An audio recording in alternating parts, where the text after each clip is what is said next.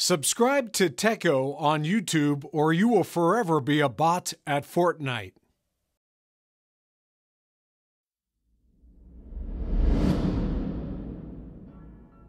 Hey guys, welcome back to another video. So if you know me, you know that I used to have a serious problem with both raging and tilting. I couldn't finish an hour session in-game, a tournament, or anything like that without yelling, hitting something, or even just getting off the game completely because I was just so mad. This was always a super annoying issue for me, and one that really took me a long time to figure out and fix. So, instead of letting you go through the same struggle I did for more than 2 years, I'll be going over a bunch of the things that I did to cope and greatly reduce this issue. I won't be doing what most people do and talking about some fancy mental crap that doesn't even work.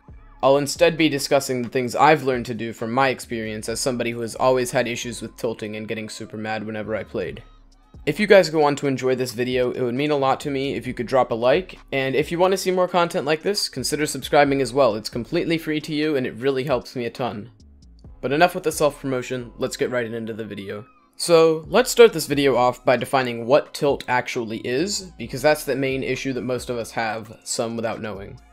Tilt basically refers to whenever you're constantly losing or performing poorly for a few rounds, and then it starts to snowball, either causing you to have a sudden outburst eventually, or just be continuously frustrated and make you perform worse over time. For fuck's sake, now the keys won't... I'm done! Not only can tilt be bad for your mental health in the long run, but it can also hinder your performance in a number of ways, including impairing your judgment, causing you to make poorer decisions and play worse in fights, hurting your confidence, making you panic and feel anxious more often while playing, and potentially a number of other ways, but from experience, those are the ones that impacted me the most. So, the goal of this video is to give a number of methods you can use to avoid tilting. So anyway, let's get started with the first tip. First, we'll be talking about anger devices. Anger devices are things that are quite literally meant to take your anger out on. Instead of hitting your desk, damaging equipment, or anything like that, you're much better off having something you can use to get rid of that anger. When you panic and die, or your brain decides to get angry at something, you'll have this sudden outburst of rage and energy that people often refer to as an adrenaline rush, or as an adrenaline dump.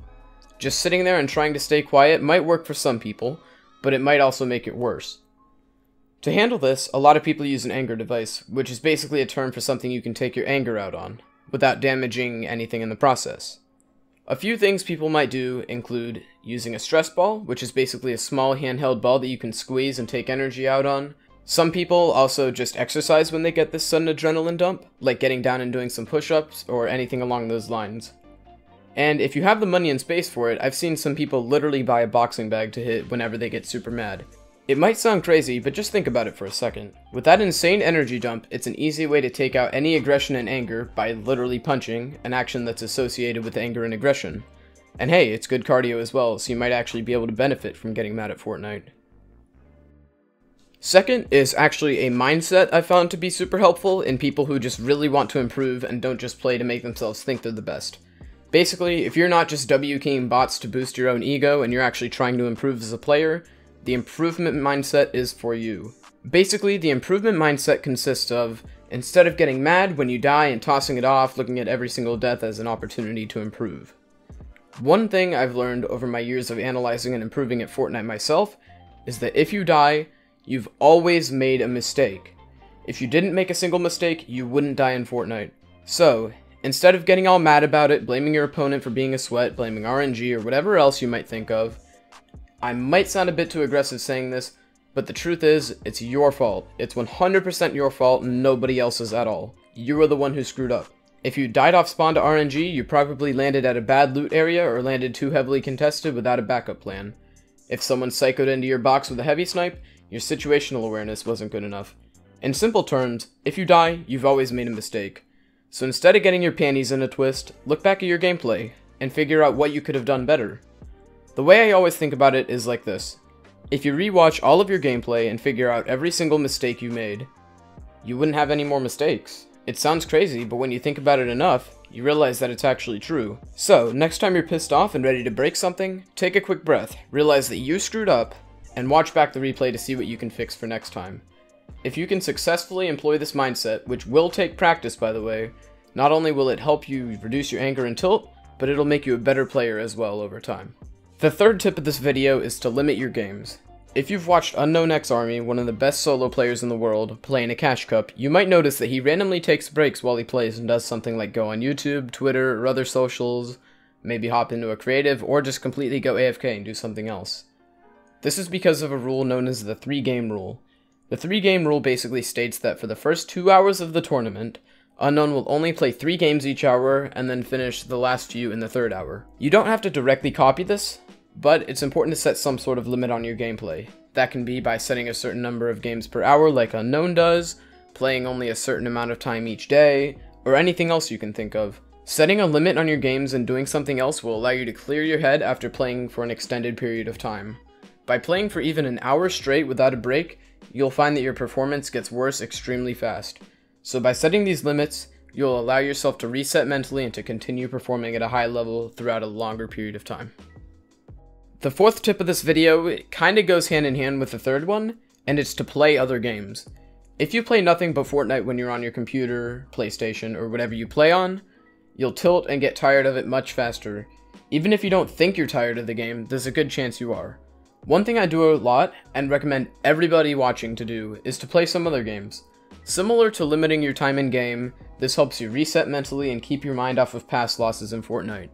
If I get mad after losing a few games of Fortnite, for example, I can simply hop on another game like Minecraft, GTA, Kovacs, or something else and just reset my mind, hang out, and get in a positive mindset again. So when I come back to Fortnite, I won't be so tilted. For example, Booga likes to hop into Discord with a few friends after his streams to cool down and play some CSGO. Even at the top level, playing some other games can benefit you more than just playing Fortnite, especially if you're tilted or tired after playing for multiple hours like most of us are.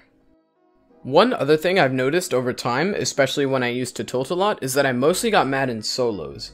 When I played team modes like duos, trios, or squads with solid players, or just friends that I enjoyed hanging out with, I had a tendency to tilt a lot less, and it actually helped my mindset even when I went back to solos.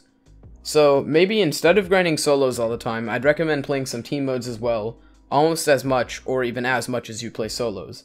I think the main reasons this helps are due to RNG having less of an impact, the communication and interaction aspect of it, the increased odds of winning, and just getting a break from the same old thing over and over again. If you're playing a competitive mode like a tournament, customs, or arena with a team, it's obviously important to have good players on your team, but if you're just hanging out trying to have some fun, it's also good to play with people you're friends with and can just have a good time with instead of going try hard like most of us do when we play normally. Be sure to let yourself enjoy the game. Don't let it be a constant grind fest where you're constantly trying super hard to win every single game, or you're going to be much more prone to tilt and get a lot more mad when you lose. Remember to have some fun once in a while. After all things considered, Fortnite is still a game, and unless you're competing at the absolute top level and have severely limited practice time, you're better off just letting yourself play for fun at times. But anyway guys, as a general consensus, to avoid tilting and raging, it's best to 1. Mix things up by playing some other games and playing different modes to have some fun instead of taking everything seriously. 2. Limiting the amount you play at one time to reduce the stress buildup, fatigue, and tilt that multiple straight hours of gameplay tends to cause. And also getting some sort of anger device, so if you ever do get that adrenaline dump and start freaking out, you'll be able to let that energy out and get back into a normal state quickly.